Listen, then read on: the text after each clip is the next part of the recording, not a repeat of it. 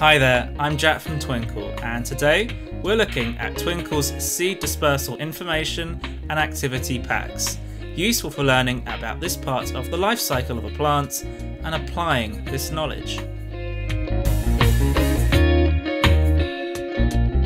Start off with the included presentations explaining how plants spread their seeds in different ways.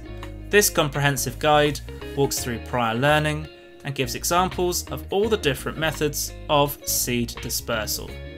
Remind learners about pollination, how plants are adapted to their environment, and why it's important for plants to disperse their seeds. And then consider the different methods.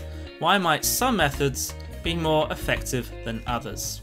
Look at some examples of plants that disperse their seeds in each method, such as dandelions using wind dispersal, or fruit like apples and coconuts using gravity.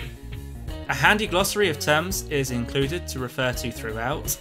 Learners are then encouraged to test their knowledge by playing a game where they match up the plant to the method of seed dispersal, as well as reading this Twinkl original, Percy Pohl's Peculiar Plants. Both packs come with a number of follow-up activities for learners to apply their knowledge in interesting ways. They can complete this All About Seed Dispersal booklet, an activity that when complete can become a useful reference guide. Can they name 2 plants and their adaptations that allow them to disperse their seeds? Can they draw different types of seeds like sycamore seeds and explain how their shape helps them disperse? And can they name 2 different animals that disperse seeds and how they help in this process? Learners can complete these seed dispersal comic strips for a number of different plants and seeds. Cut out and stick the descriptions in the correct order, and then draw illustrations for each description.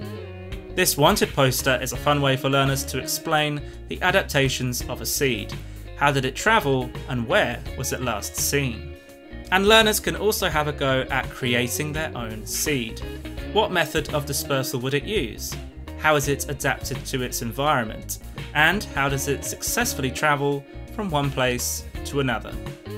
And finally, once learners have completed these activities on seed dispersal, they can have a go at this dispersal by wind investigation. How effective are different plants and fruits at dispersing their seeds in the wind? Everything is included to complete this investigation.